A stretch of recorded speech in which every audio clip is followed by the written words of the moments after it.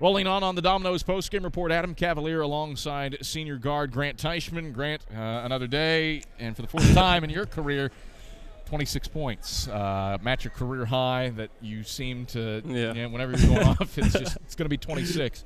11 of 17 from the field, 4 of 10 from 3, 6 assists, 3 boards, stat sheet stuffer kind of night. What keyed the day for you? Just teammates stepping up. Obviously, with Newberry style play, you've ample opportunities to make plays, and we were patient, and they trapped us, and we got it out. And either I was on the end, the tail end of hitting the shot, or guys came through and knocked one down for me. But just was we were all locked in, focused for 40, and just came away with the win. What were the emotions like in this game? You go up by 27, about 12 minutes in. That's something that can happen against Newberry, but you can also lose a lead. Or come back if the Wolves are up big.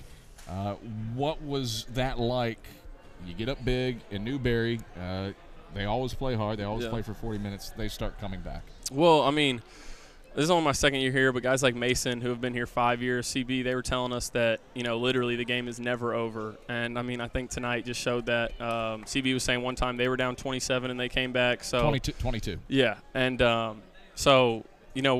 you hear it, but then to actually go out there and play it, they cut it to 4? Mm-hmm. So, and I don't think we really were playing horrible. It's just the style of play, and they play so fast, and they don't care to give up points. They just go down. They start hitting tough ones. Obviously we started slipping in details, but you just got to keep going, and you can't get caught up on the last possession. You just got to keep playing.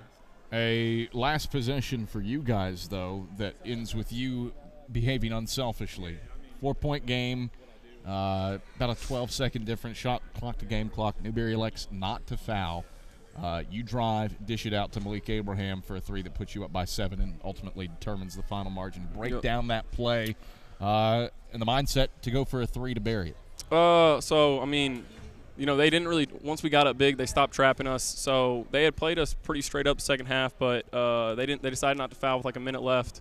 We just went spread, tried to run down the shot clock. And then they were still pressuring, so I just wanted to get by my guy. And I saw 3 guys collapse. I wanted to make sure not to get a charge, and saw Nick and Malik in the corner. Malik was the easier pass, and threw it to him, and he was able to knock it down. 6 assists. That leads the team today, but part of a 33-assist day. Yeah, that's crazy. Second most in school history.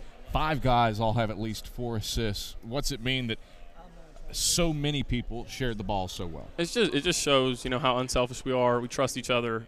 We've had our struggles this year scoring, but it's never been from, guys ball hogging or wanting to do it on their own, and this just shows that everyone wants the best for each other. If we see an open guy, we're going to kick it to him. It's just up to him to make the shot. So that's really encouraging to see. Quick turnaround, play Johnson C. Smith on Monday to try to wrap up non-conference play unbeaten. Mm-hmm. Haven't beaten the Golden Bulls in this gym since the 2001 NCAA Atlantic Regional.